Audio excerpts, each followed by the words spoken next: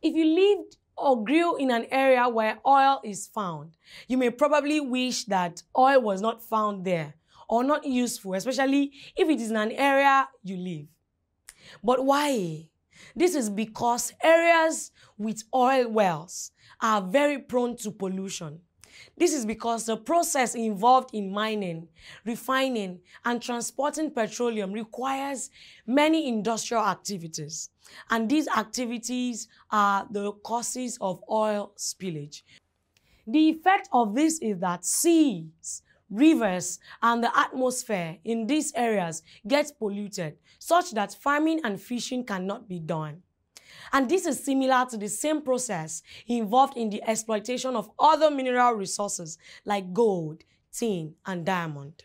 And do you also know that the process of exploiting for minerals resources involves digging up lands, creating pathways for big vehicles for transportation?